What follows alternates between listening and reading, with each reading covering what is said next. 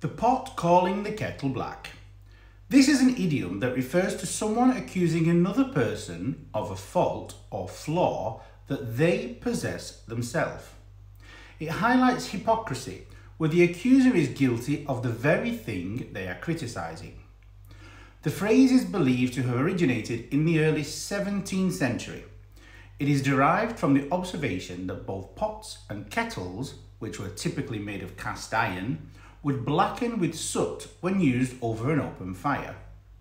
Thus, a pot calling a kettle black is ironic because both are similarly tarnished. When is the earliest time people have heard this? Well, the earliest recorded use of a similar sentiment is found in Thomas Shelton's 1620 translation of Don Quixote. Let's have a look at some examples. So in a workplace setting, for example, Jane says, "I can't believe Mark always shows up late to meetings." And Alice, "Isn't that the pot calling the kettle black? You're late almost every day."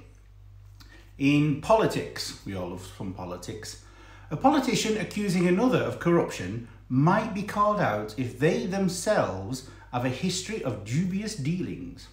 For example, his speech on integrity seemed like the pot calling the kettle black. And in daily life, our day-to-day life, John says, "I can't stand people who gossip all the time." And Mary, "That's the pot calling the kettle black, John. You're the biggest gossip I know."